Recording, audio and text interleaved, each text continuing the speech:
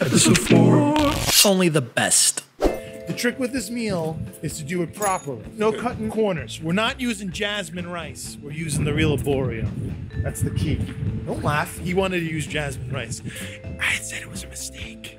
This is the part where Roberto's trying to be funny. I am funny. I'm very funny. Where are we going? Caputo's.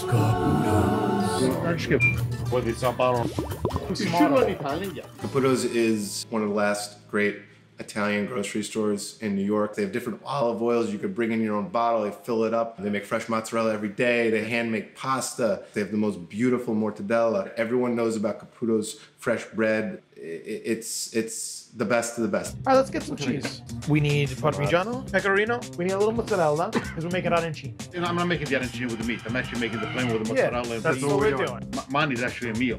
My hand is the best. So when I make it, I end up making after I'm done rolling it. The basketball. That's a meal.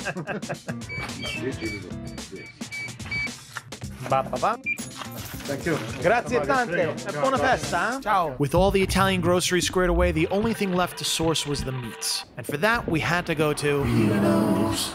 Pino's Prime Meats is on Sullivan Street. It's been there for something like 100 years.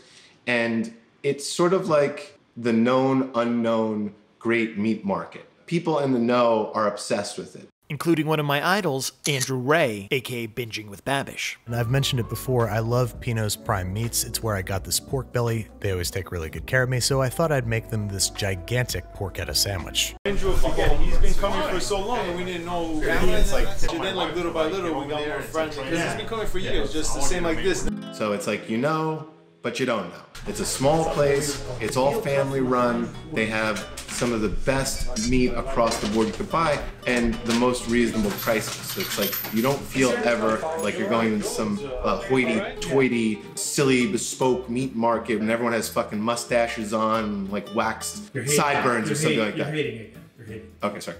I'm not hating, damn it! If you get mad, you need to step back and count to 10. And if you can't get over your anger, get help. You walk in there and it's real New York. And you can ask them for anything and they'll make it happen. Okay, so we're gonna do the big Milanese chop. You say chicken livers? 18 of them. 18 of them? Okay. You're not poaching the veal first? It says poach them. Yeah. And you poach it whole. You poach it whole, then you slice it thin. Really? You poach it whole? So this is why you come here, because that's For veal donato, yes. Because my mom used to make it in Italy, and they would cook it like a pot roast, and then you would slice it. I'm gonna tie it up for you guys too, so it stays one shape. Then you just take off the string afterwards to slice. Where do you live, in the city? I'm in Queens, Bayside. Yeah, Bayside. Yeah. Astoria. Oh, Astoria. Oh, yeah, my cousins are from Astoria.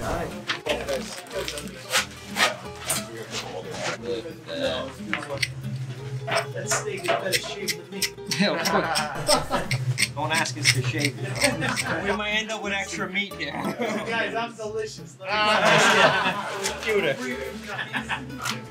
guys are the best. Thank you guys, I appreciate it. Hey, thank you so much. Thank you, man. Can't wait to see the leftovers. Yeah. Having sourced the best ingredients, we returned to Brooklyn, as it was now time to plan the meal.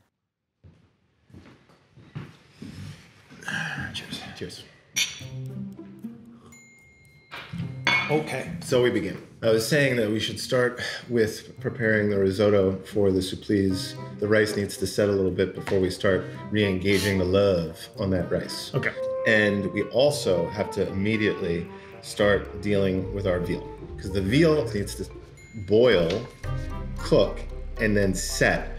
And then we have the Milanese. We can pound those out. Yeah. Great.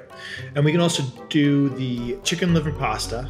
Oh yeah, and that should be cool. We wanted to get those like flavors intermingling and chilling anyway in the fridge. Let's do it. Yeah.